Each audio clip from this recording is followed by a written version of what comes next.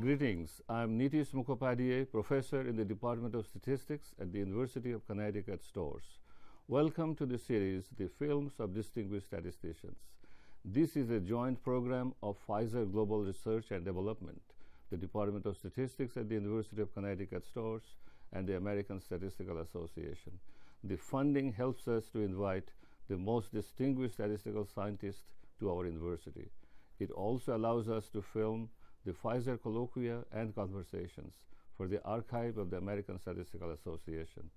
Before we begin the 23rd colloquium in this series, with deep gratitude, let me mention two colleagues, late Professor Harry Poston and Dr. David Salzberg. Late Professor Poston and Dr. Salzberg had engineered this program more than 35 years ago. The first film in this series was launched in 1978. I feel proud to introduce this 23rd Pfizer colloquium in honor of Dr. Salzberg. The colloquium will be presented by Professor Pranab K Sen from the University of North Carolina at Chapel Hill. Now, it is my great pleasure to invite Professor Molay Ghosh from the University of Florida at Gainesville. He will introduce our distinguished presenter, Professor Pranab K Sen. Now, here is Professor Molay Ghosh. It's my great pleasure and honor to introduce Professor P.K. Sen, Carrie C. Balsamer, Professor of Biostatistics in the University of North Carolina at Chapel Hill. Professor Sen is also a faculty of the Department of Statistics and Operations Research.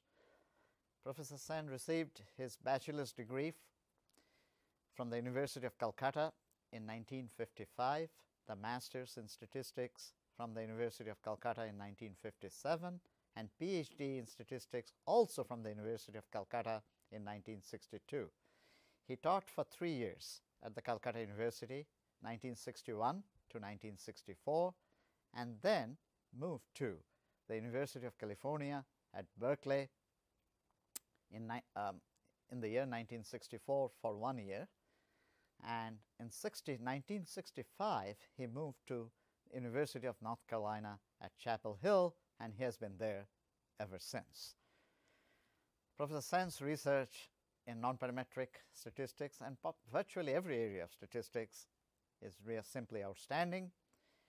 He has been elected a Fellow of the American Statistical Association, a Fellow of the Institute of Mathematical Statistics, elected member of the International Statistical Institute. But that's only a subset. And he has too many honors and awards, but I will at least point out a few of the highlights. Professor Sen's honors and awards are, of course, too many, as I said.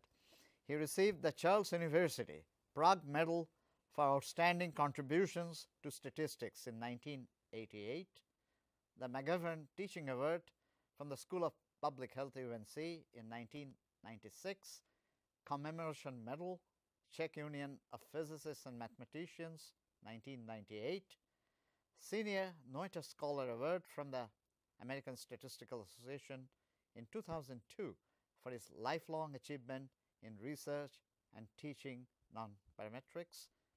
2010, ASA presented the prestigious Samuel Wilkes Award to him for outstanding contributions to statistics and biostatistics research and exceptional service in mentoring doctoral students.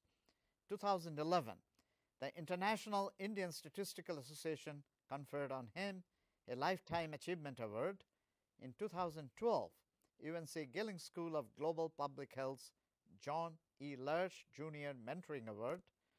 And finally, again in 2012, Professor Sen was conferred the honorary DSc degree by his alma mater, that is the University of Calcutta. P.K. Sen visiting professorship in biostatistics and statistics at UNC has been created by his family and friends, which was approved with matching state fund from UNC Board of Trustees. This professorship began operating effective 2011. The Sen family also created Kalyani Sen Scholarship for international students in UNC Biostatistics effective 2011 in the memory of Professor Sen's mother. Now I'd like to introduce Professor Sen, and the title of his talk is going to be A Pedestrian's Lost Horizon in the Wiener Wald of Statistical Science. Professor Sen. With my tender foot in statistics, I had a pedestrian's lost horizon into the Wiener world of statistical science. In this pilgrimage to the statistics Shangri-La, I have witnessed some global perspectives in teaching and research, along with the ASA IMS differential, and mingled with the transformation of biometry to biostatistics to bioinformatics. At this stage, at this huge interdisciplinary field, the role of statistics is defined, but we need to have much more assertive role in interacting with the people in the various disciplines.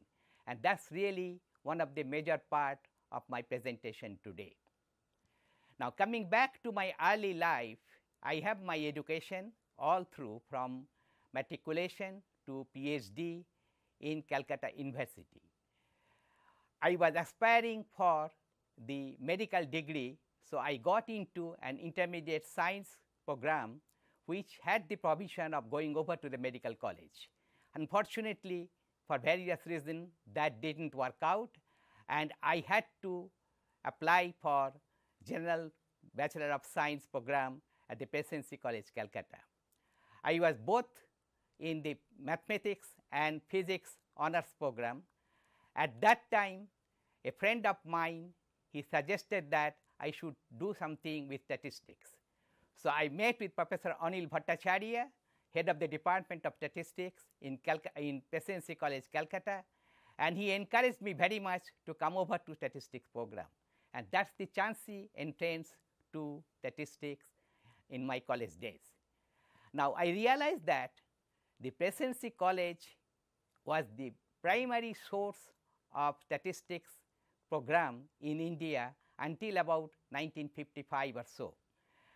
Professor P.C. Mohalanavish, who was the founder of statistics in India, he was the principal of the Presidency College too, and much of the development in statistics during the preceding 2 decades that took place in the courtyard of Presidency College, Calcutta. So we are really fortunate to have that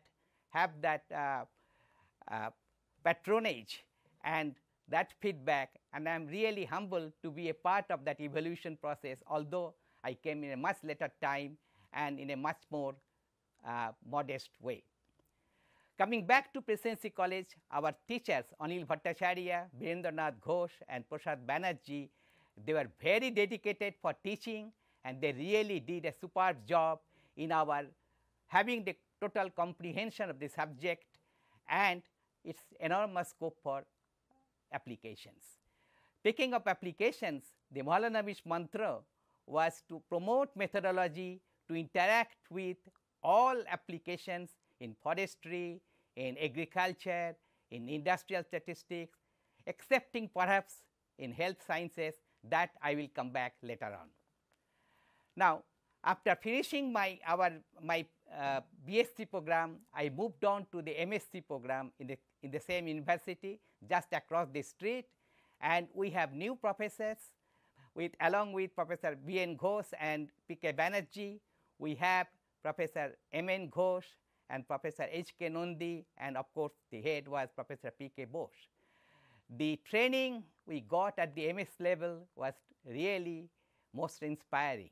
We have more methodology and more application, and in that way we started to look into statistics profession as a very interactive and interdisciplinary field of research.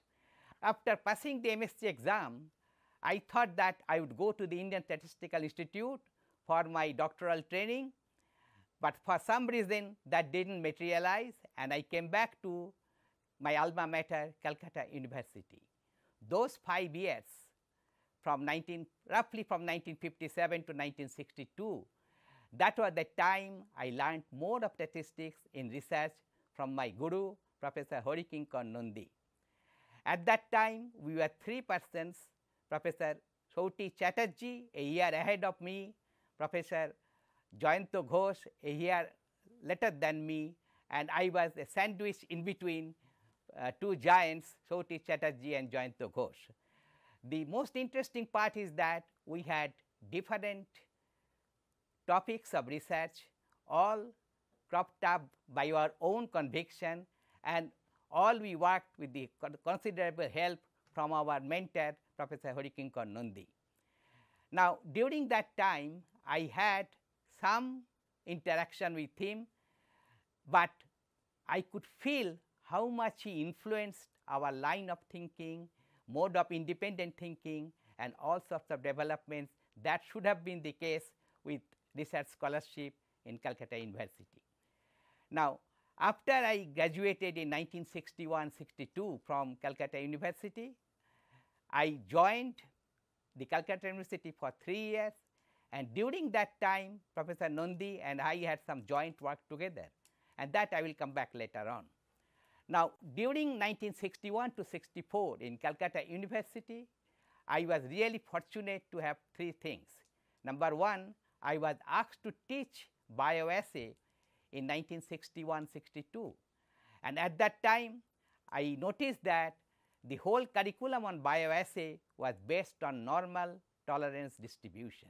Unfortunately, it so happened that those estimators, which is ratio of two means, are not invariant under any monotone transformation, and setting up of a confidence interval could be even more difficult.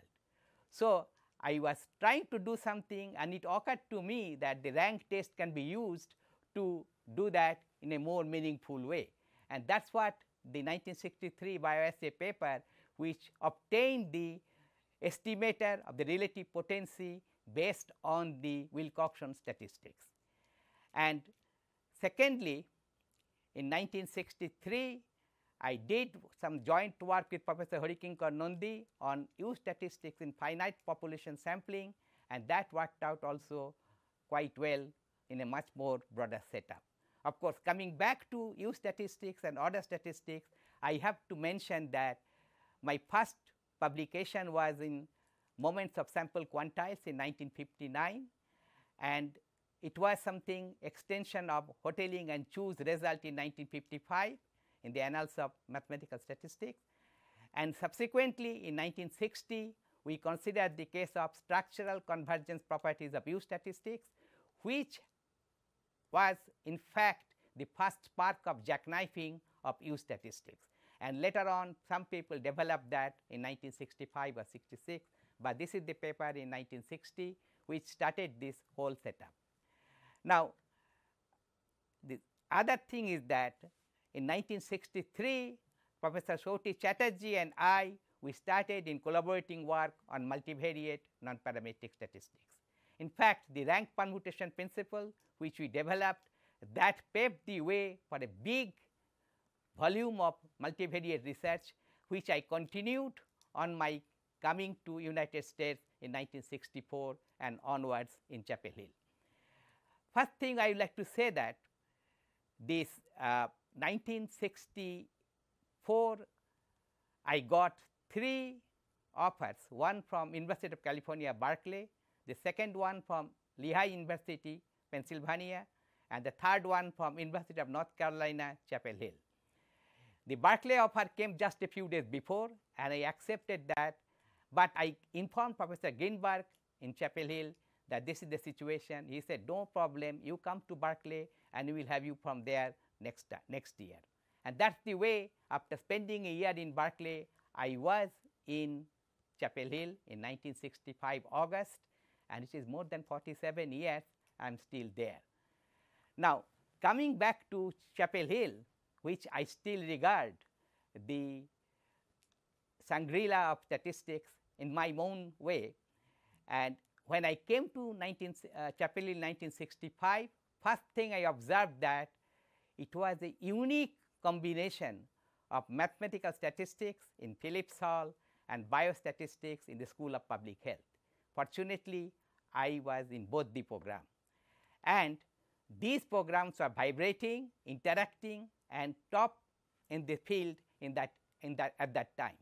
So, realizing my difficulties in continuing with the work on multivariate non-parametric methods, Professor Greenberg, he suggested that we could do some collaborative work, and I am fortunate to have Professor Madan Puri, who came over in 1966 summer and 1967 summer, each time for 4 months, and that started working on the extension of multivariate non-parametrics to more general problems.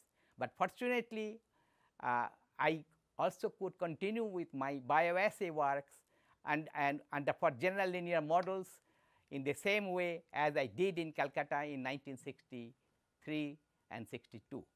At that time, I could say that the development of biostatistics using non-parametric tools, that was in full swing, and the development of multivariate non-parametric methods, that was also in full swing.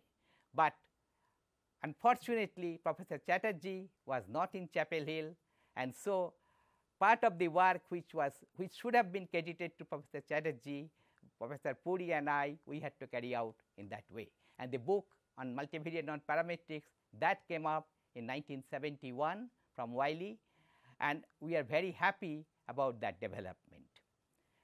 Now, late in 1960s, we observed that most of the stuff in non-parametric methods, we don't have sum or average of independent random variables. That made it difficult to pursue large sample theory or asymptotic methods in non-parametric statistics. One thing we developed in the late 1960s and early 1970s is the rank statistics and U statistics basic structure, namely martingales and submartingales and reverse martingales. They could be applied very consistently for a general class of rank statistics. Now, that led to the initiation of sequential non-parametric methods, and that is we continued for a number of years. On the other hand, in 1971-72, we got UNC Chapel Hill at a big NHLBI grant on lipid study. That means what is the effect of lowering the cholesterol in blood level to 15 points and thereby reducing the risk of heart attack by the same amount. And Professor Chatterjee was visiting us in North Carolina during January to December 1972, and at that time we got this challenge from that project, lipids project.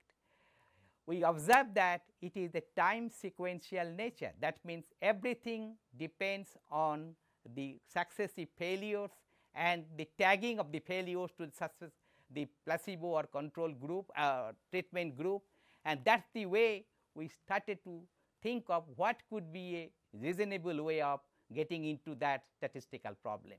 Unfortunately, some other people, they started working completely on computers which didn't have any theoretical justification. And we observed that we could do something on using the invariance principles in a time sequential setup, and that led to the development of time sequential non-parametric procedures. Now, at this stage, I would like to mention one thing. Number one, most of the people in statistical science, they may regard the Neyman-Pearson lemma as the eye-opener, while the greater number of people in American Statistical Association, they think R.A. Fisher is the founder of statistical science. Now, with all due respect to Fisher and Neyman, what I like to say that Abraham Wald was no less an avatar in that respect, because his contribution to large sample theory, statistical decision theory, sequential analysis, everything is top rated, and his contribution to non-parametrics is no less than anyone else. And secondly, when we started working in this invariance principles, the primary concern was Brownian motion, Brownian bridge, and all sorts of things. And we noticed that the other one, Norbert Wiener, he was a pioneer in this field of cybernetics and thermodynamics and heat equations and probability and stochastic processes, all sorts of things. So, what I could do, I could really appeal to the combination of Wiener and Wald. Now, literally Wiener means something which is of Vienna origin, and Wald is the connotation for Kiefer or woods in German language. So, this is the statistical Wiener Wald I was trying to move into in the late 1960s and early 1970s. And this is of course far from the real Wiener Wald which is surrounding this beautiful city of Vienna. Now, in the 1970s, the joint work with time sequential procedure, non-parametric sequential procedure, that kept us busy for about a decade. At that time, I had many advices and colleagues who started working in it, and much of these developments came up in the 1981 monograph, Sequential Non-Parametrics, Invariance Principles and Statistical Inference. Now, in the 1980s, because of this, what happened, I got more and more interest in the applications of non-parametric and sequential non-parametric in real problems of bioassay and biometry and biostatistics in general. In 1983 or 82, Professor B.K. Ghosh, my long-time classmate in Calcutta, and we were able to initiate a journal of sequential analysis, which has this motto of combining parametric, non-parametric, sequential methods and stressing its applications in all respects. Now, I am fortunate that we could continue that job for about 14 years and then handed over that to Professor Molloy Ghosh, and he has that job for about 8 years. And later on, Professor Nitish Mukhopadhyay, he has been doing a very good job on sequential analysis. So, I would like to say that in that context, we have also a handbook of sequential analysis in 1991, and that was something which served the purpose very well. Now, one reason for my staying over in Chapel Hill during 1970s and 1980s and onward was Professor Ginberg. He mentioned one thing very clearly, that we need someone who could develop the methodology, and the people who are his colleagues can use that methodology in their biostatistics application. This was the greatest compliment I could have from a person whom I regard as my own elder brother. And that is why, despite of many opportunities to move out of Chapel Hill, I decided to stay on. Unfortunately, Professor Ginberg passed away in 1985, and in fact, in 1981, the Carey C. Bossamer professorship I got was mainly due to his effort, and I am really indebted to Barney and his wife Ruth for that. Now, essentially what happens in biostatistics, we have a unique opportunity of combining the statistical methodology and fruitful applications in various fields, biomedical and agricultural and all sorts of other health related problems. In that context, the primary thing was it needs to be developed on a new approach. For example, in most of the sampling scheme in biostatistics, we may not have equal probability sampling. Unequal probability sampling, successive sampling, probability proportional to sample size, all those things were in the picture. So, in that context, we have to develop something in sampling and using some invariance principle too, and part of that came up in 1970s and part in 1980s. Now, one thing what was very clear, that to implement these things in biostatistics, we need considerable help from computers. At that time, the computers were not as much developed as now, but at least the methodology we developed, some of my colleagues could use that in that way and propagate the things much better. Now, the most significant thing is that during that study, we observed that the standard statistical methods may not be applicable. So, we need to appeal to non-standard methodology, and in that respect couple of things came up. Number one, instead of standard parametric, we could use some standard non-parametric, but still that has some limitation. So, what we try to do, we try to use robust method, and Professor Iana Jurečková, she was visiting Chapel Hill in 1980 for 6 months. During that time, we took step in incorporating more robustness in statistical inference, and we had long work, and it is still continuing after 30 years. And during that process, we have a big monograph on robust statistical procedures in interrelations and asymptotic methods that came up in 1996 from John Wiley. The other point was that I have been teaching this large sample theory course in Chapel Hill from mid 1970s onwards to about 2000, and in that course some of this stuff we put in a monograph, large sample methods in statistics, with Julio Singer, and that came up from Chapman Hall in 1993. The other significant development is the resurrection of the Pittman measure of closeness in the mid 80s, going on to sequential case, going on to Bayesian case, and in particular the Bayesian Pittman closeness measure, which Molloy Ghosh and I developed together in the late 1980s or early 1990s. That has this significant thing that some of the arbitrariness of the non-Bayesian perspective could be eliminated by using the Bayesian perspective, and that is still an active area of research. Unfortunately, the characterization for multivariate distributions was a little bit ambiguous, and at least now in the last 2-3 years it has been observed that that can be done under more general what is called the elliptically symmetric multivariate distributions, and that characterization is really helpful in extending Pittman measure of closeness in the other direction. Okay.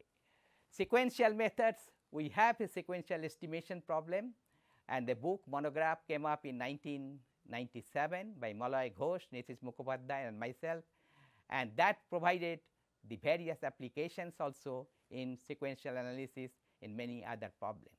And much of this is being further carried out in the Journal of Sequential Non-Parametric Sequential Analysis, and I would thank Nitish Mukhopadhyay for doing that job with good alertness and good leadership. Now, in the 1990s, apart from this monograph, I was becoming more and more clear about one aspect, namely in the parametric or non-parametric methods, the basic emphasis was on finite sample properties, particularly parametric procedures, admissibility, minimum risk, all sorts of things. They were addressing the issue of optimality in a finite sample setup and rigidity of the parametric methods.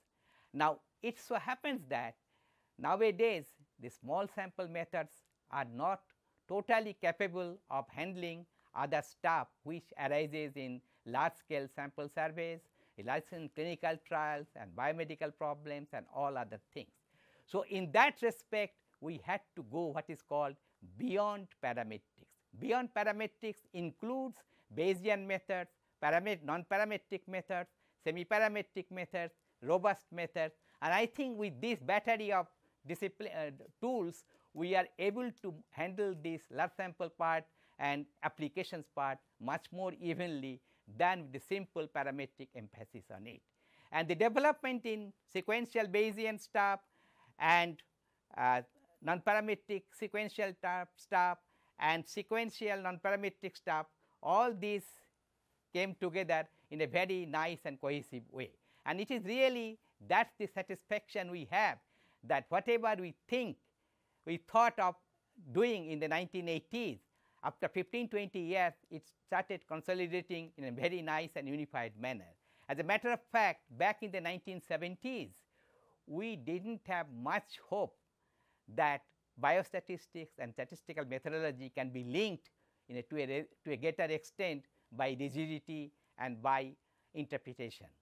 But fortunately, many younger people, including several of our advisees, they were able to impart their mathematical brightness and background to developing statistical procedures even in a much more general manner. Now, the main problem with the current emphasis on high dimensional data or interdisciplinary research arising in bioinformatics, in genomics, in other areas is that we have a huge dimensional data set with a smaller number of sample observations. Maybe it is too costly, maybe it is very difficult to obtain those data sets, and the question is, how would we apply statistical principles in that setup? And if we look into that setup in a little bit more detailed way, first of all, the question is, can we assume multivariate normal distribution in this setup? Even if we assume, if the dimension is too high compared to the sample size, can we use any multivariate tool in that context? Thirdly, particularly in pharmacogenomics, in toxicogenomics, and in bioinformatics, data mining perspectives are very overwhelming.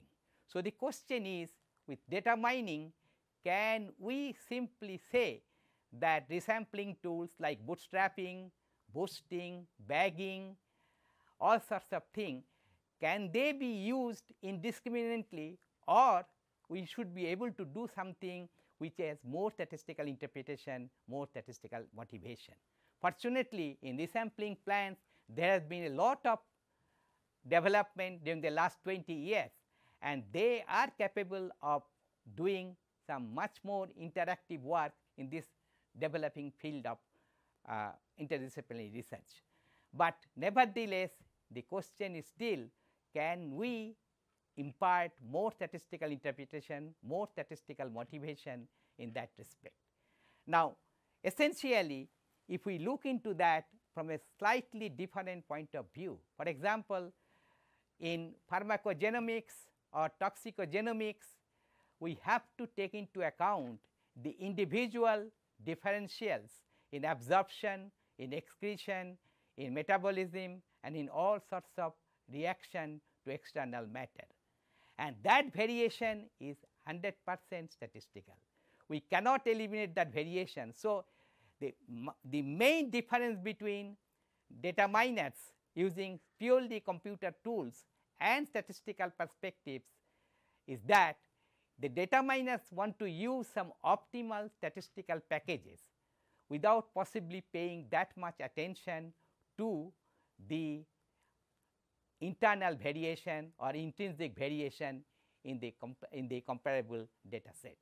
So, essentially what the statisticians should do is to come up and interpret the genetics or genomic aspect in a chance mechanism and try to exhibit that it works out in a more meaningful and more motivated way.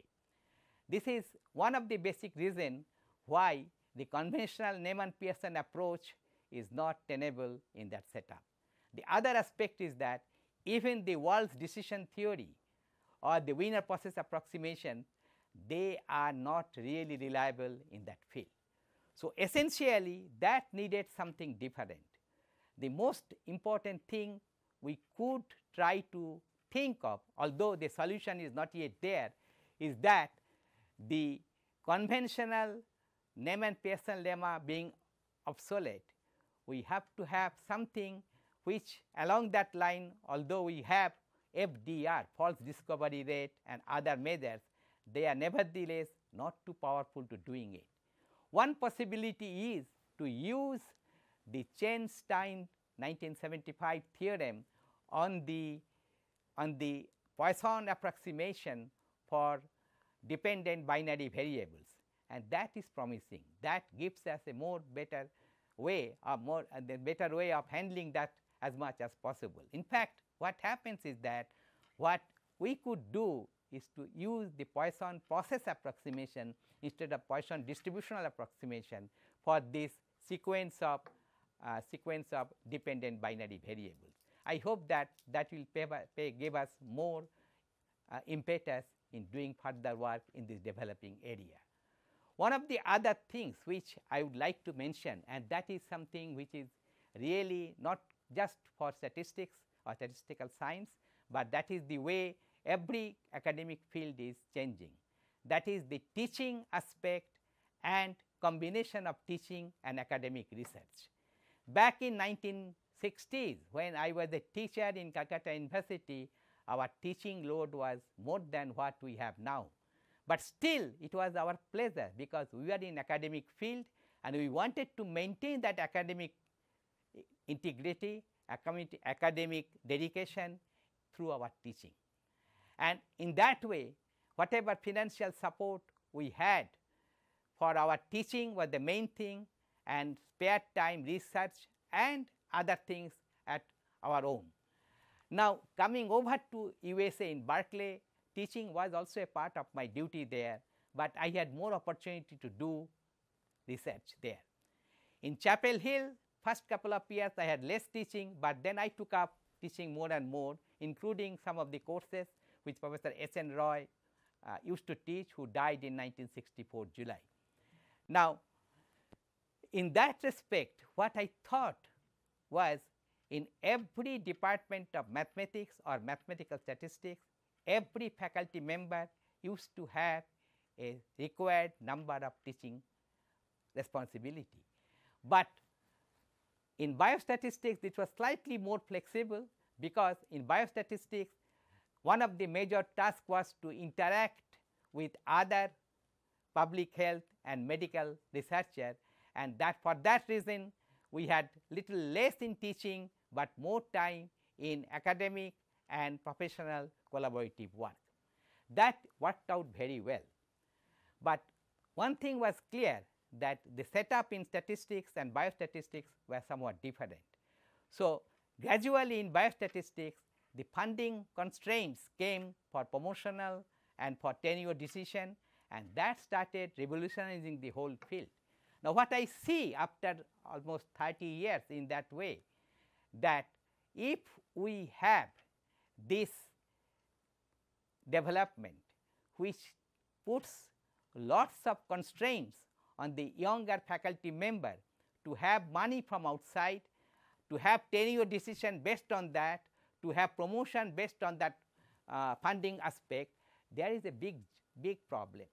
Some of these teachers may not be able to teach the required number of courses. They teach maybe one course a year, or at most 1.5. On the other hand, what would happen to our primary teaching problem? The program of Master of Science in Biostatistics we used to have in Chapel Hill, that was one of the best in the nation, and most of our students who graduated with a master's degree, they were highly appreciated in their statistical professional work all over America. But that has changed, not only in Chapel Hill, but in most of the biostatistics program. The emphasis is now bring more money from outside, and it is one of the things which the academic environment should be concerned with. In fact, what happens, in some cases the teaching of core courses are given to non-tenured or research faculty people, and that is something which we have to examine critically, because it is the student whom the teachers could recognize through their teaching. It is the student whom they can pick up through their performance in the classes, and it is the student who can do also better job in their research or professional field. Now, the fact is that the very way we are now putting emphasis on narrower areas, eliminating other fields, it raises this question, can we really justify this in a broader way? That means whether our graduates in even the PhDs, are they equipped to work in collaboration with other non-statistical researchers, so that can lead to effective collaborative work. Now, this is one of the fields, one of the facts. I think that this is a problem, could be a problem in America and elsewhere nowadays, because we are in academic institutions, and in that way we need to have a solid commitment to our academic research, academic teaching, and mentoring of younger fellows or students and advisees. In that respect, just putting too much emphasis on outside funding and funding related research activity, that could be contrary to the academic spirit. The most other significant fact is that many of the things which used to be done in IBM Research Laboratory, in Office of Naval Research Laboratories, in many other groups, Bell Labs, and they still had a number of very distinguished statisticians or biostatisticians in that field. And the issue is that, are we encouraging our PhD graduates to move more into academics, or in a more balanced way in academics as well as other research or agency related jobs? Now, it is quite conceivable that in that way we may not expect, especially in biostatistics, that all of them would prefer to go to the academic program. At least 2/3 of them may prefer not to go to academic programs. They like to have, after graduation, going over some job, and that has something to do with the tenure decision that is based on acquiring of outside funding and doing fruitful academic research. And secondly, this is also the question of whether it is better to have collaboration with these agencies like Bell Lab or other groups, and let them develop the statistical packages they need for their own applied research, and let the universities provide some guidance to that. Instead of that, having most of the things in statistics or biostatistics program themselves has this danger of moving the program to one side. For example, in many biostatistics departments, we now have bioinformatics and genetics or genomics given the most prominent role, because that has the more scope for acquiring money from outside. As a result, the classical program, the classical training part is shrunken. And in that setup, the question is, without the classical understanding, can we expect the younger people to move into interdisciplinary field with more statistical interpretation or statistical motivation? If you look from that perspective, that many a time they are run by statistical packages. It is not the fault of data miners, it is the fault of ours. We need to put that emphasis in our training, that we need conventional and classical statistical methodology to examine to what extent they are applicable or not in modern interdisciplinary research, and then suggest that what we should do or we could do with research in those developing fields. This is one of the aspects I would like to say very sincerely, that let us consider that part more seriously, and as from academic point of view, we should examine what could be done, and from industrial research or pharmaceutical research, we should also examine what they can do to make it more applicable in that respect. Now, this is one thing which I was thinking about, this shift in research and teaching norms over the past 4 decades. And that is one of my major aspects to focus, that let us try to preserve the academic integrity and academic excellence with due consideration of other stuff in our day-to-day development. Interdisciplinary field is saturated with almost all disciplines like physics, computer science, biomathematics, biostatistics, statistics, molecular biology of course is most important, and then pharmacology, and then toxicology, all these are together. But in most of the cases, the problems are non-standard. And in one of the applications in environmental science problem with the oxygen dioxin compound in air pollution, we had some model where there are 17 compounds and the sample size were roughly about 15. And we could not use the usual multivariate analysis of various models. But fortunately, what we could do, we could identify this model on a proportional scale, which gives us the compositional data. In compositional data, it is more like the Dirichlet distribution. The negative aspect is that the covariance matrix depends on the mean vector in such a way that the covariance matrix becomes small and small if some of the proportions are small. And so, the usual multivariate normality based principal component analysis is not at all suitable. What we could do, we could use multivariate ranked procedures, and that worked out much better. And in this way, in each and every area, we could see when to incorporate more non-parametric, more semi-parametric or more Bayesian methodology to complement the current way of routine use of statistical packages. The second point is that in most interdisciplinary research, it is statistics not in the driver's seat. It is the computer science, because that is what the researchers want to use to have quick and ready-made answer. But it is statistics which can provide statistical justification and interpretation, and we need to do that in that way too. So, this is perhaps almost the end of the period I have, and I would like to mention one thing, that this has not been done over one day.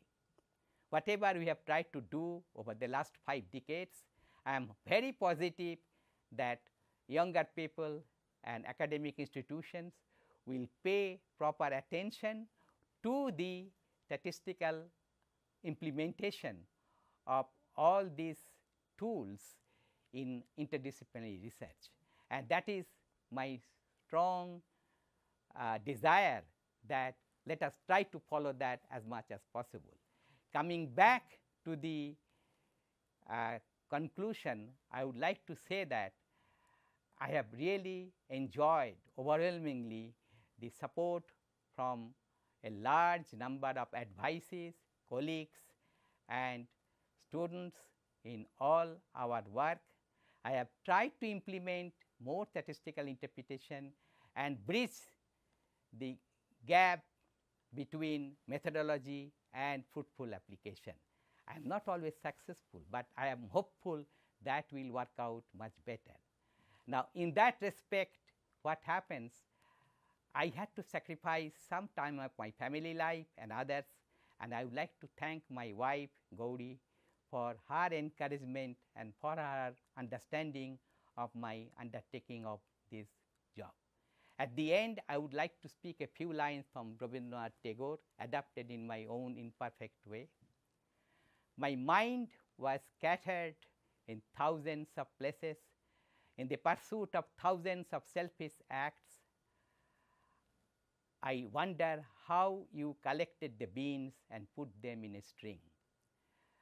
I bow to thee who has bestowed sojourns of happiness in my life. I bow to thee who has inflicted incessant sufferings in my life. I bow to thee who lit the candle of love in my heart, in the light of which I could perceive everyone alike. Whatever came in my way touched my heart, and whatever has gone far away or fallen apart, I bow to thee. Knowingly or not, admittedly or not, I have realized thee, that statistics in diversity is in every walk of life and science, and let me be an offered hibiscus in that light. Thank you.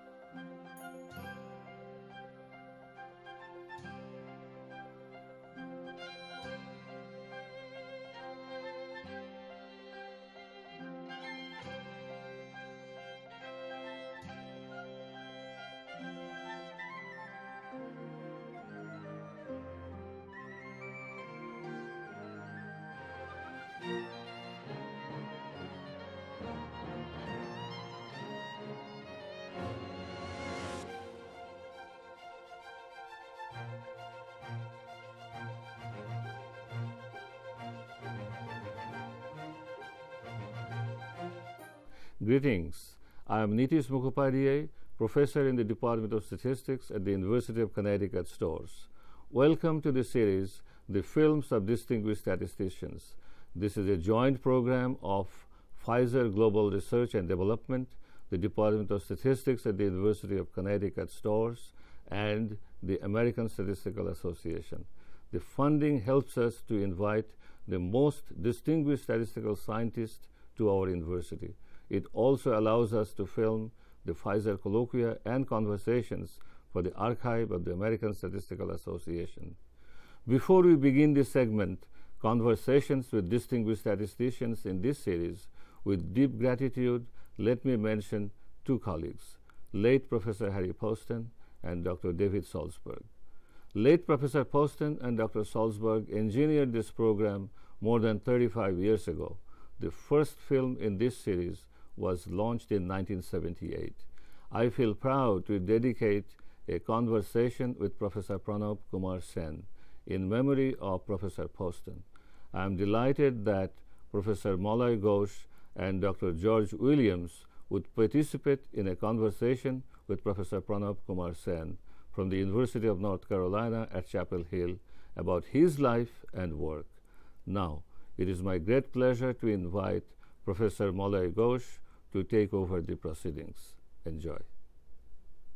Hello, I'm Malay Ghosh, Professor of Statistics at the University of Florida. On my left is Dr. George Williams from Amgen Biotech Company, and next to Dr. Williams is Professor P.K. Sen, Carrie C. Balsamer Professor of Statistics. We'll have having a conversation with Professor Sen, Professor Dr. Williams, and myself will be having the conversation with Professor Sen, and we are ready to start.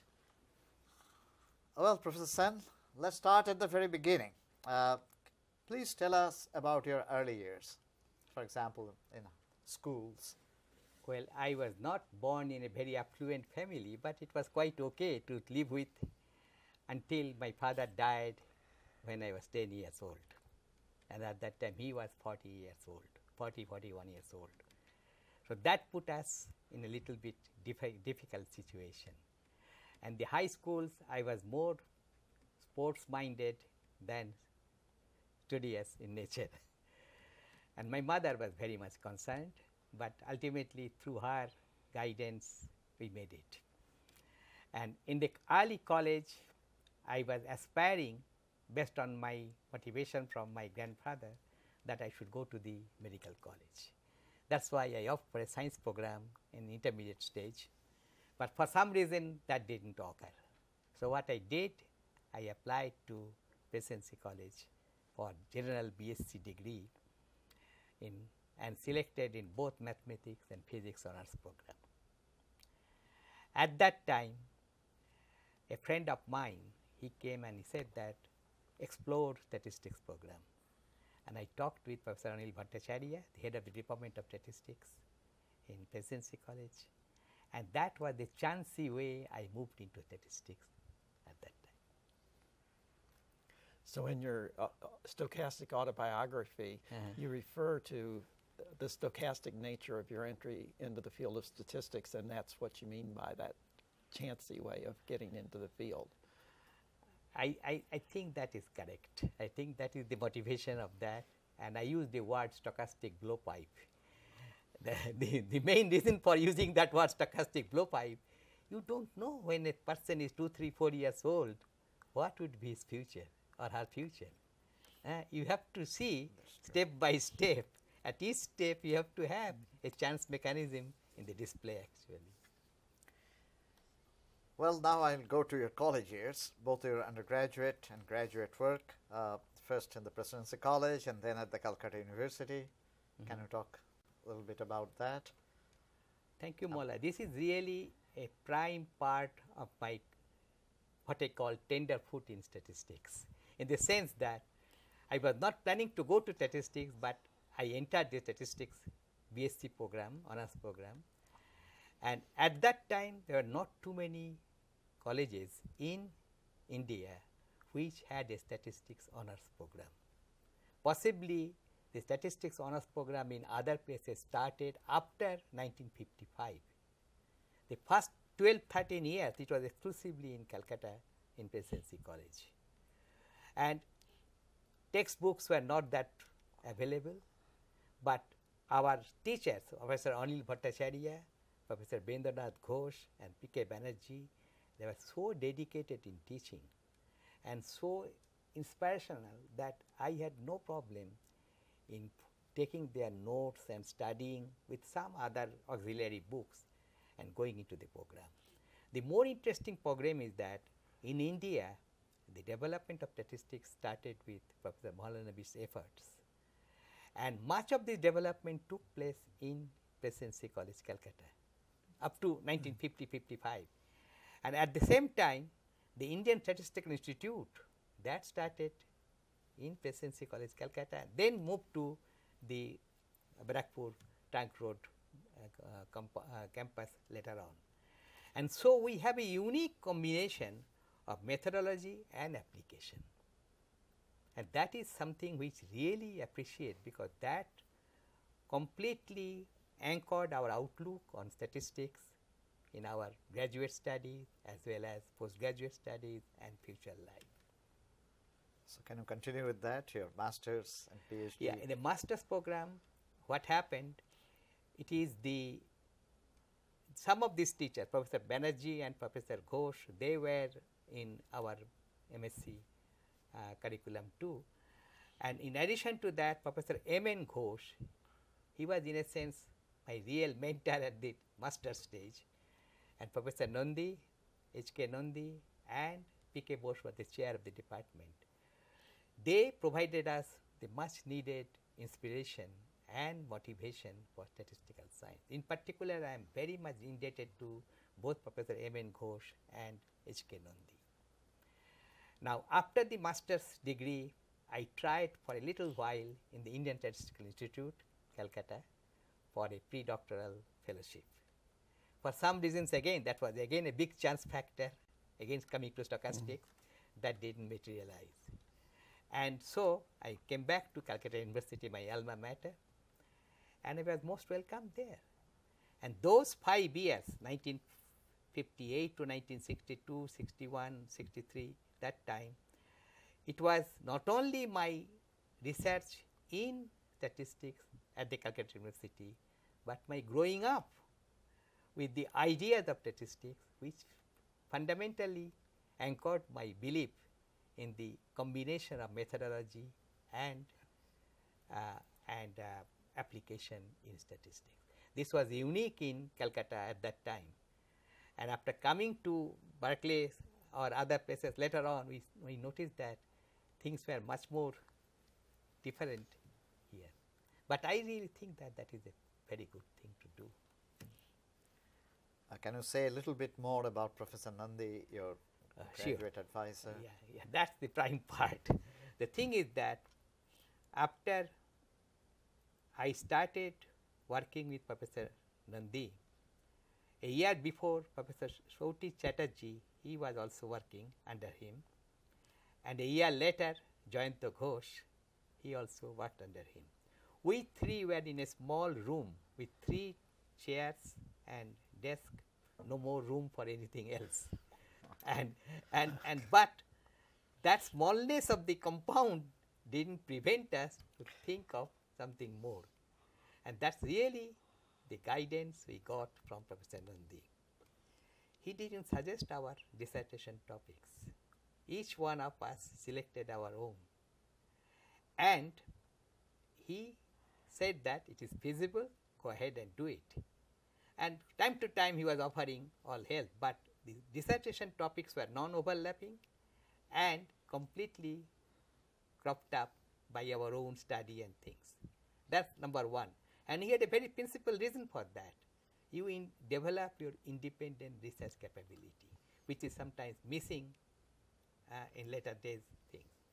Secondly, that when I started teaching in Calcutta University in 1961, just submitting the dissertation at that time, then I was asked to teach a course on statistical bioassay.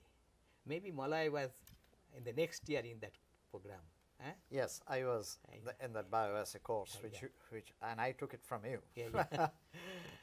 And at that time, you know, DJ Finney's book on statistical bioassay, the standard book with exclusive emphasis on normal tolerance distribution, which is not normal in bioassay applications.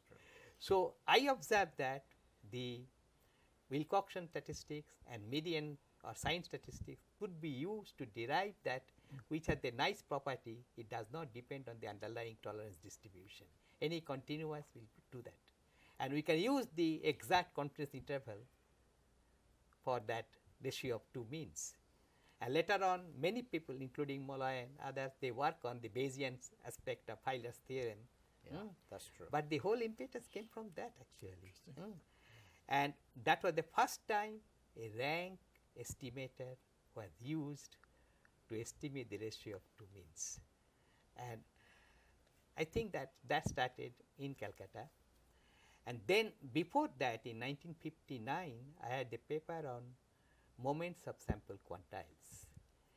This was due to a work by Hoteling and Chu in 1955 in the Annals of MathStat. They did for sample median in a very crude way.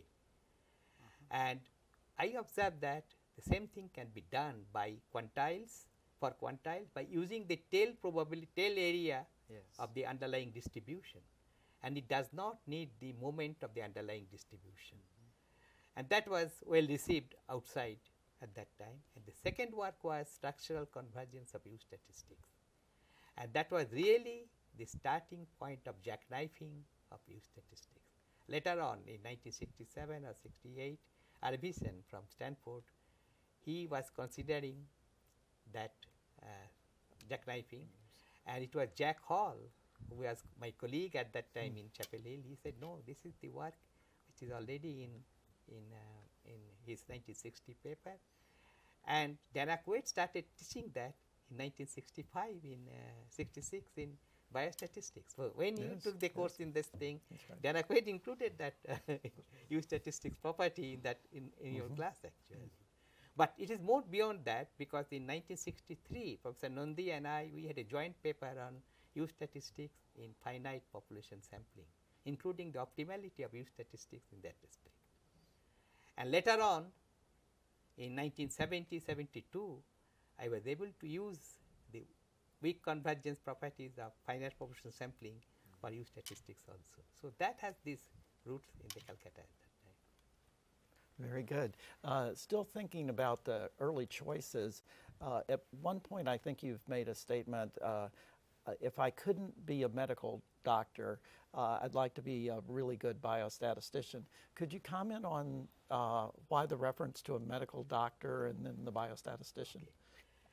I could say from an Indian perspective, because at that time in India, whoever used to go to medical degree program, throw away mathematics. Mathematics is relevant for medical degree. Although one of the most noted physician in Calcutta, Biran Rai, he had a mathematics honors program, and then he went to medicine. I say, that's it. So when I say goodbye to medical degree and went to statistics, eventually, it was quite clear that I had some agony that whether medical degree I could ever get it. But at that time, I had no idea about biostatistics, because all we have is statistics, and biostatistics had no relevance in Indian program at that time. So later on, as soon as I came to Chapel Hill, I realized that there is a possibility, but I was lost. How to change my emphasis from mathematical statistics to biostatistics. And Dr. Ginbach helped me a lot actually. And that's the reason gradually it happened. It didn't happen overnight. It took 20-25 years to come across that. And by mid-80s, I was more convinced that I have a role in the sense that apply methodology in application in non-standard problem. And that's where the biostatistics was heading to. And later on, it was more clear in that way. But I am imperfect. I cannot claim that. We all are. in 1964, you made a big decision to come to the United States to go to Berkeley. That must have been a difficult decision. Can you comment on that transition? Actually, 1962, I got the offer from Berkeley, and it was Professor Leka who was the chair of the statistics department. He sent that letter by airmail in early May. I got it in the middle of August. It went by surface mail, you know. And that time it was the China, India, that skirmish on the border. And so essentially I had to reply to him that, look, in 2 to 3 weeks I cannot get visa and passport. I didn't have any passport at that time. He said, don't worry, I will invite you next year. But next year he didn't. And then in 64, in May again, he sent that letter. And immediately at that time, I got another offer from Pennsylvania, Lehigh University, and UNC Chapel Hill. But Berkeley letter came first. So I accepted that and informed Dr. Greenberg about that. The problem was coming from Calcutta to Berkeley was really a big and difficult step because I had no idea about academic life in United States. And the Berkeley department was full of statistical gods. And you cannot praise every god. You have to choose a sector and praise it. That was my problem. But it worked out okay. I learned a lot from there actually. Very good. Well, then of course you moved to Chapel Hill in 1965 and you have been there ever since, as I mentioned. But the point is, you have written multiple papers. You have written multiple papers, and I'd like to draw attention to one of your best cited papers.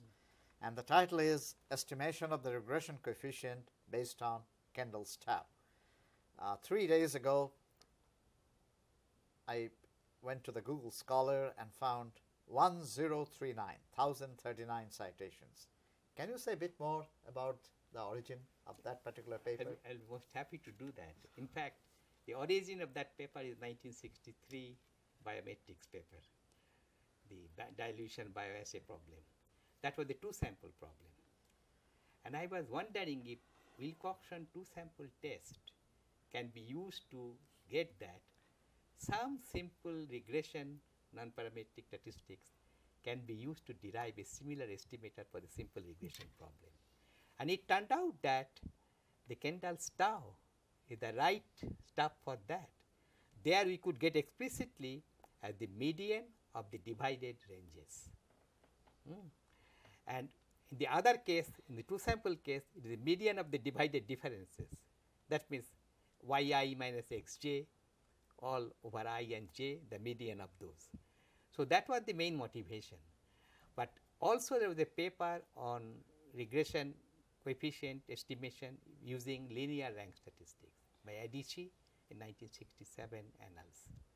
But that didn't have any explicit expression, closed expression. So what we like to do, we thought that this has the same property. You can have an exact confidence interval, you can have a distribution-free point estimator. And that provided a lot of help to using non-parametric methods for bioassay, simple linear models, and other stuff. The couple of other papers appeared in ISI review in 1970 and 71 or something like that. Now switching from papers to textbooks, I remember very distinctly in 1971 reading your classic text now by Madame Puri and yourself on non-parametric multivariate analysis. I'm curious what the impetus for that work was. What led you to writing that text? Well, as a matter of fact, when we came to Chapel Hill in 1965, before that, Madan Puri was in Berkeley for the Berkeley Symposium for 3 weeks. During that time, he expressed a desire to work with me on multivariate non-parametric methods. And I told Professor Greenberg, he said, no problem, we can invite him for the summer of 66, when just before you came to Chapel Hill. And he was there also summer of 1967, in each case for 4 months.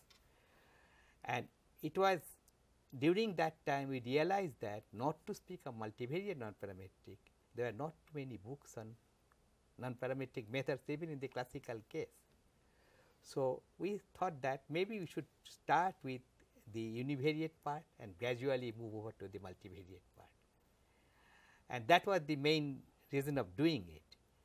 But the univariate part itself was something like 75 or 80 pages, and but not covering all applications. And then the multivariate part came. And during 1965 to 70, we have a lot of publication on multivariate part that we are able to incorporate in that book. And the whole point is that the multivariate non-parametric thing started developing in Calcutta with collaboration from S.K. Chatterjee in 1963.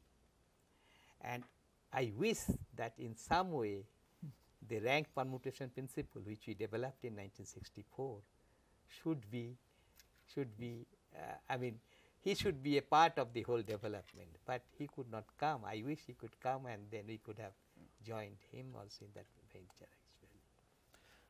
After Berkeley, as you said, you came to UNC and have spent your career there since. In this conversation, you've referred to Bernie Greenberg, but I'm wondering about if you could expand a little bit further on your relationship with Bernie Greenberg, Herb David, Jim Grizzle, individuals there on the faculty at UNC. Well, as a matter of fact, when I came to Chapel Hill in 1965 August, it was Herbert David and Bernie Greenberg. They were the two persons who were in charge of my coming to Chapel Hill. With Herbert David, I could do some joint work. We have some joint work on paired comparison methods and other stuff, and little bit on order statistics. But with Bernie Greenberg, I didn't have any joint work, but he was always supporting me and finding out a way so that I could even do better. And the idea of bringing Madan Puri for 2 summers, it was Greenberg's idea. And then more than that, in 1970-71, I was almost about to come to sunny Binghamton. And that gentleman, Macaulay, he wrote to Bernie Greenberg that we are offering him such and such position. And Greenberg smiled and he sent a reply, very nice reference letter. It is something like seducing my wife and then taking the permission after that. And Macaulay said, impossible. After that letter, I cannot have you here. I said, you see, that's his way. He tried to help each and every faculty member in the department. I am not the only one. His recruitment, Larry Cooper, Dennis Gillings, all his recruitment, you know, Ron Helms, even Jim Grizzle, and more than that,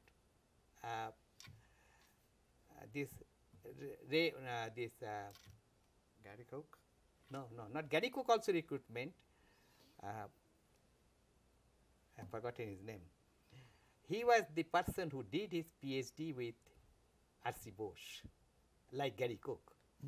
But before that, he was doing work with Abraham Wald in Columbia. Roy Kibler.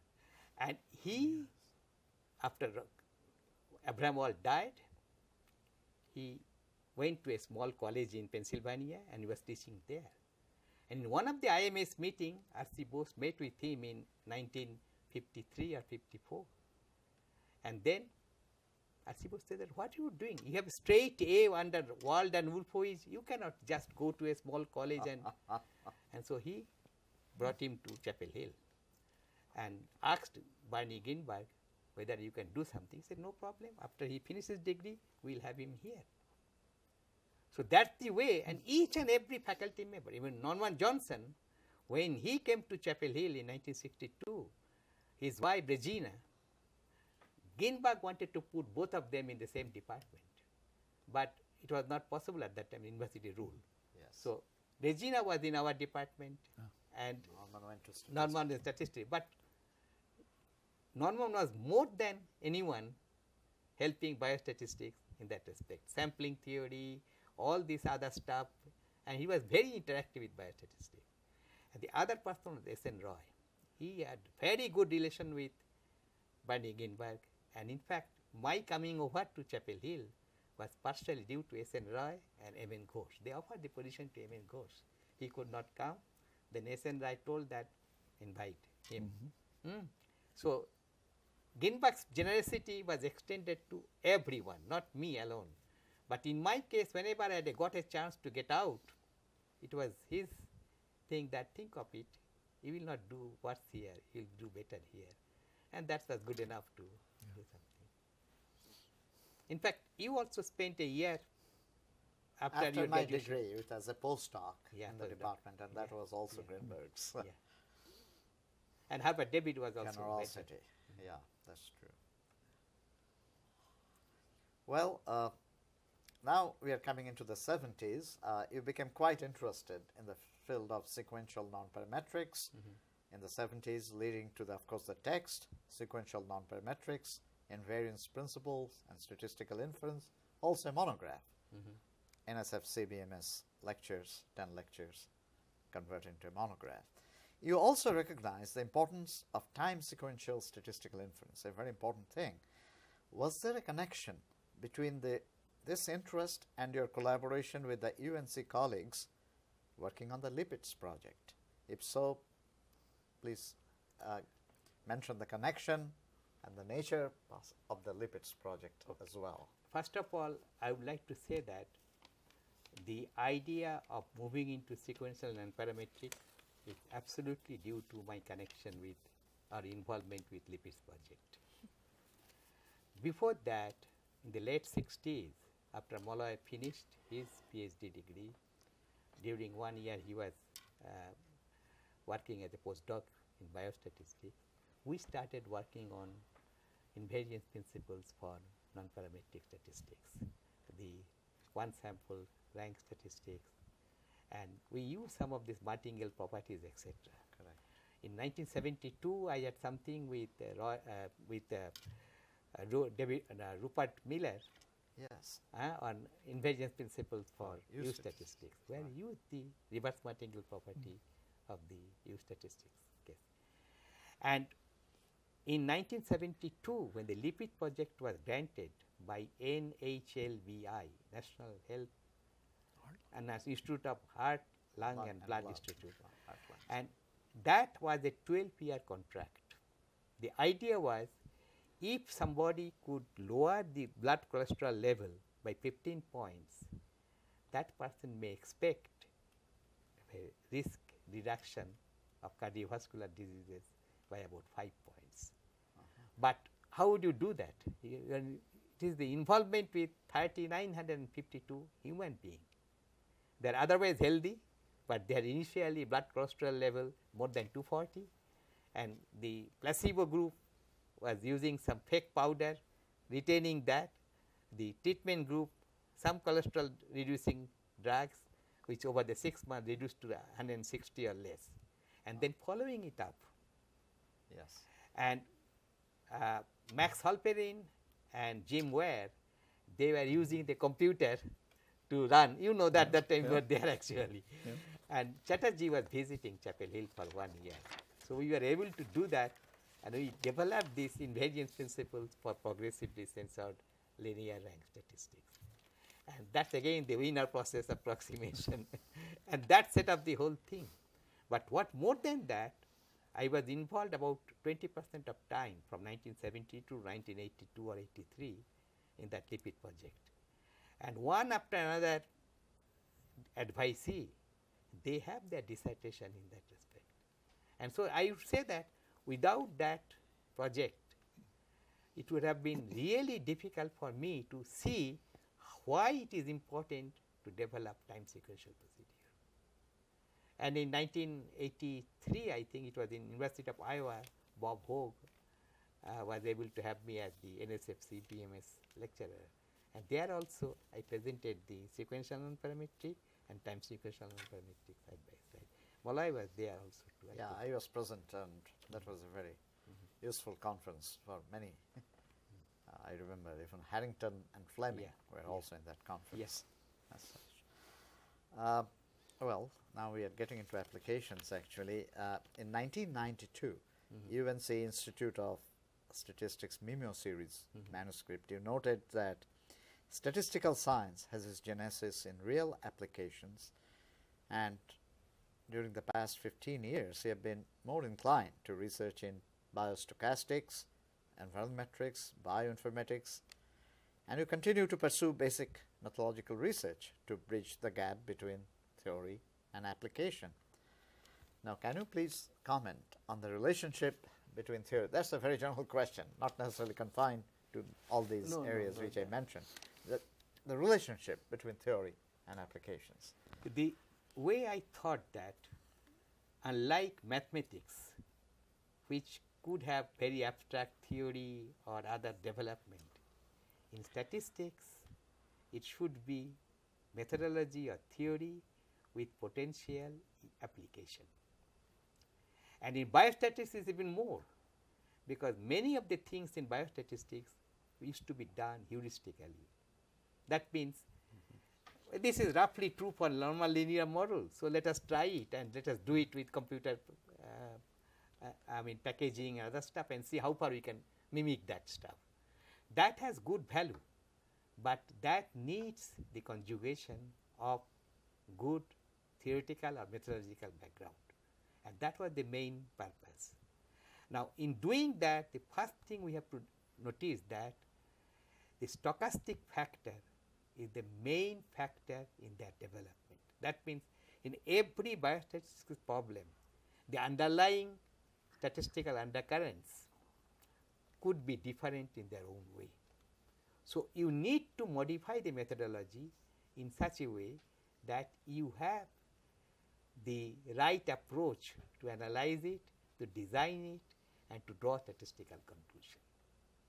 So, that is the way biostatistics or biometry, even if that started developing from that way, that has this relevance. It is not just I prove a very good theorem in mathematics and say that this is okay.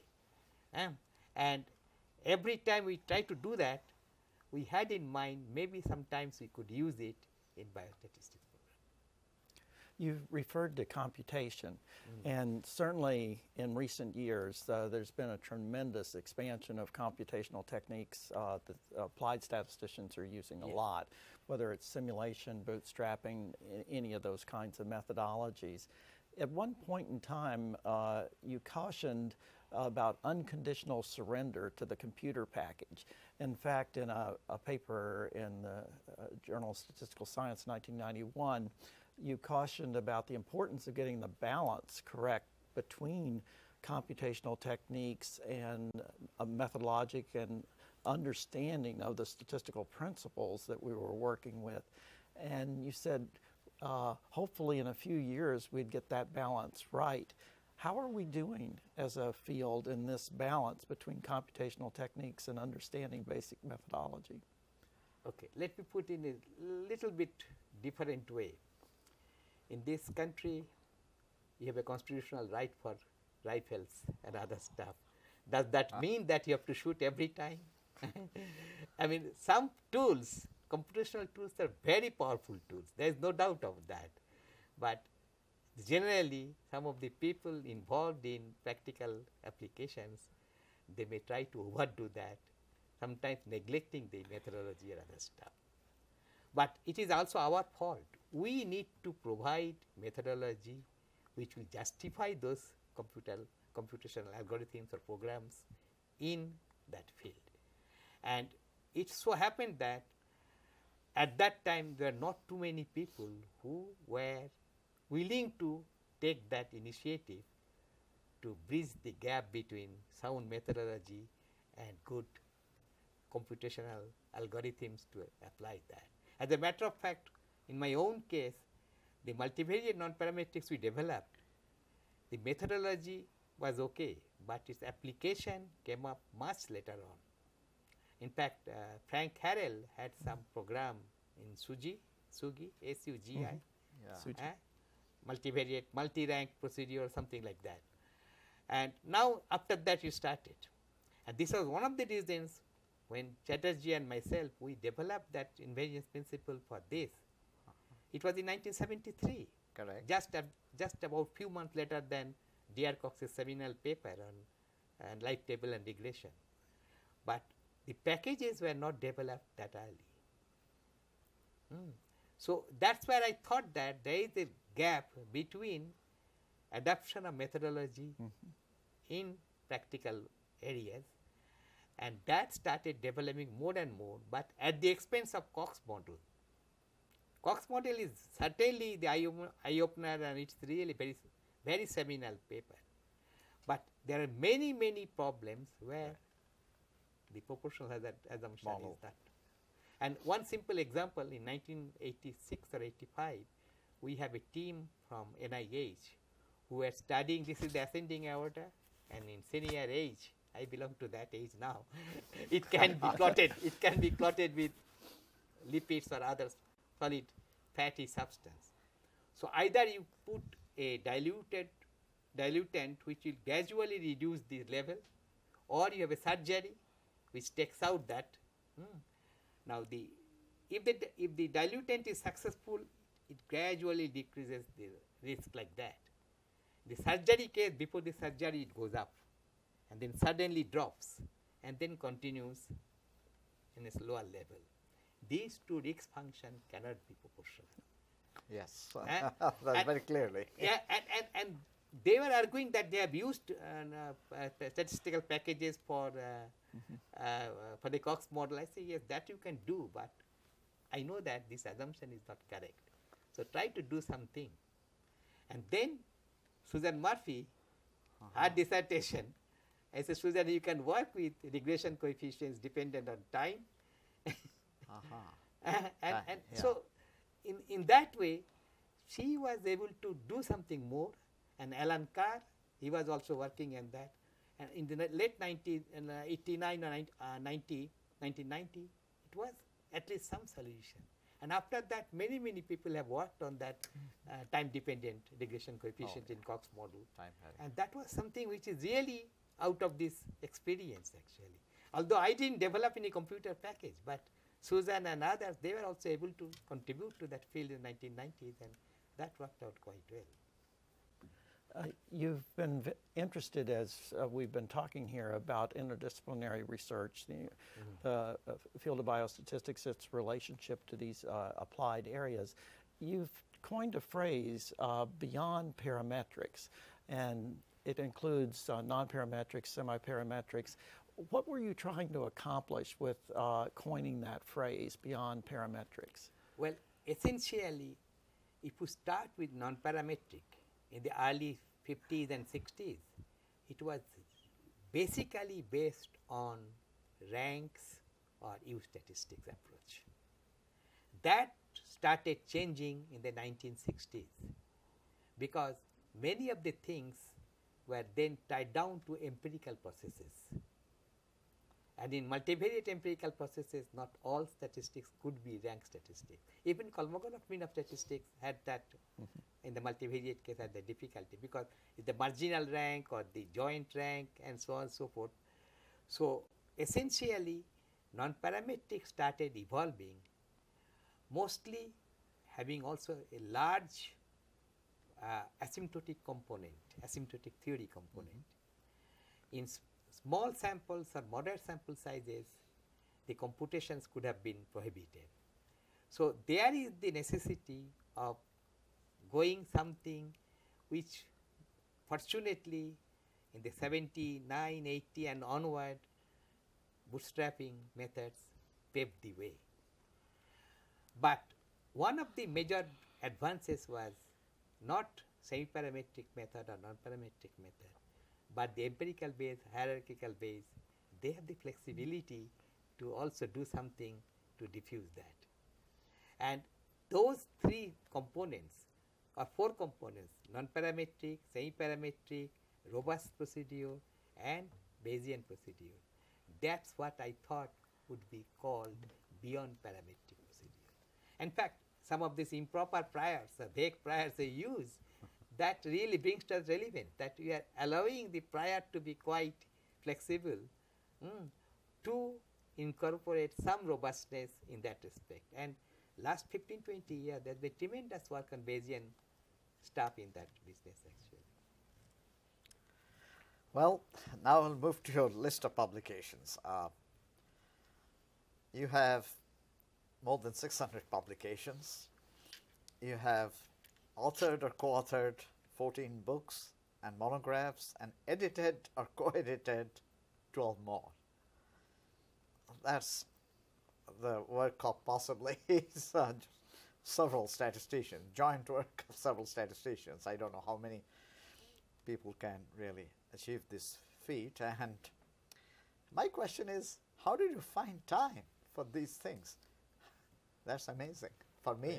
Well, I am in the profession for more than 50 years. It is really the 50th anniversary of my getting PhD degree. So it was not done overnight. And secondly, I was comparatively younger in the 60s and 70s, 1960s, 1970s, more energy at that time. But more than that, I had a large number of very energetic and active younger colleagues and advisors like you, and all of you have contributed to that development. And on top of that, some of the areas were developing areas, and there were not much unification of the research done in that respect, particularly sequential non-parametric stuff. That reflects the development in the 1970s, and it came up in 1981. Okay. After that, the semi-parametric methods started evolving when Bush-Chiatis and this person, Chris,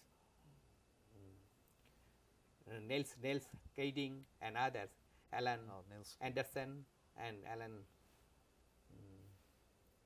with the Berkeley PhD, Alan Good or something, they really, they really developed the semi-parametric procedures using the Cox model, but going into a stochastic process approach, using the empirical or weighted empirical survival functions actually.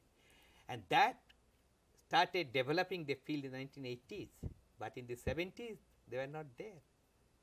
O'Dallan's paper appeared in 1979 or 78, and Niels Kading even later on.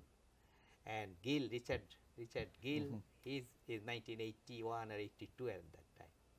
But what we observed that the same old jackknifing technique we had earlier, Tukey, the founder of that could be used even in such complex functional estimation procedure. So essentially, in a way, the beyond parametrics include all those development. It has good non-parametric component, but in addition to that, semi-parametric, robust procedure, and Bayesian procedures or hierarchical Bayesian procedure, they all came under the same setup. Speaking about volume of work, it's impressive, 84 doctoral students, a tremendous interaction with doctoral students that you've had. I know you prioritize teaching very highly. You're concerned about developing tools for that teaching, interacting with students, mentoring students. Can you reflect on the importance of teaching? Well, this is a very good point, George. The point is that you know better the students through your teaching, and they know you better. And that interaction can only develop if you have taught a course or two to them, and then they see whether that would be their interest too. Now, in 1965, 66 onwards to about 1975, 80, what happens in math stat department, there was a vacuum. S.N. Roy died, and R.C. Bose went to Fort Collins, and so on and so forth. And there were a number of students who wanted to do work in statistics, not in applied probability or communication theory or design of experiment and so on. So many of them, through my teaching of multivariate course there, they were attracted to this thing. And at one time in 1976, 77, at that time, I had 3 from statistics and 3 from biostatistics. And almost all of them were working on sequential nonparametrics or sequential parametrics or sequential order statistics. And for example, Van Chinchili, and then his name is Chong, Y. Chong, and Ying Shou from statistics, and Elizabeth DeLong, Frank Harrell, and then Agam Sinha from biostatistics.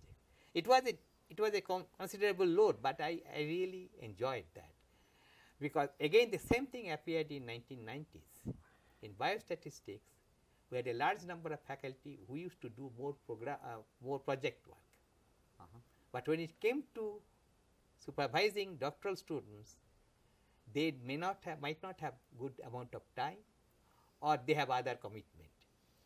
And Larry Cooper was in charge of the training grant, but he guided very few. So it was the student who came to us, and we have to say, all right, we will do that. And in some cases, I took the help from the younger faculty member for co-advising. That is a part of the mentoring of the younger faculty members. But at that time it was possible because irrespective of the funding resources, somebody could work with somebody else. But now that rule is changing. That rule is changing, and that has made it. In a sense, it is better, let the younger people do it.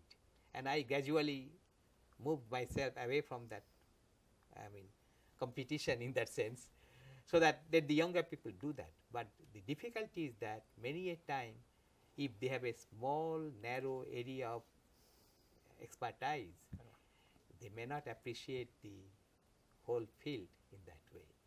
But it's really the student or advisees who came to me. I didn't want to, but I am happy that I could be of some use to them. But many of them, including both of you, have been very hardworking and innovative, so that really helps a lot actually.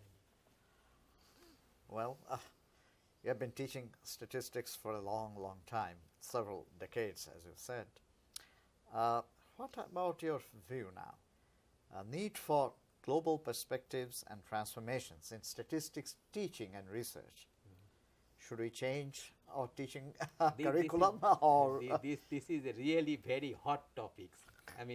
As I said that when we moved to Chapel Hill, or before that in Calcutta, every faculty member in Math Stat had to teach a number of courses, maybe 3 a year or 4 a year. That was the standard rule at that time. In Biostat, it was little less because they have the obligation of collaboration with others. But after coming to Chapel Hill, I picked up teaching some of the courses in that department, and then I started teaching in Biostat with large sample theory and sometimes order statistics or non-parametric statistics for a while. But the point is that this teaching is an integral part of the whole thing, an academic profession.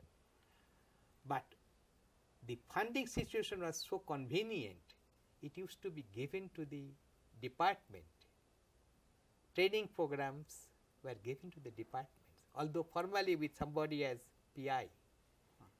But regarding the training part, it was open to all the faculties who were capable of doing that.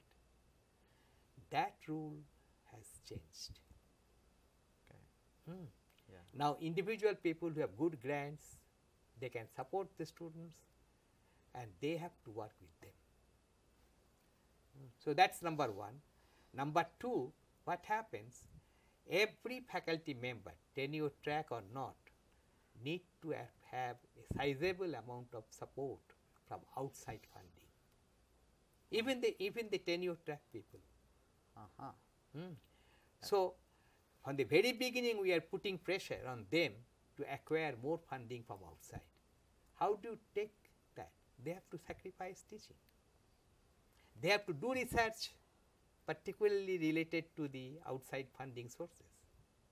And that is changing the academic situation.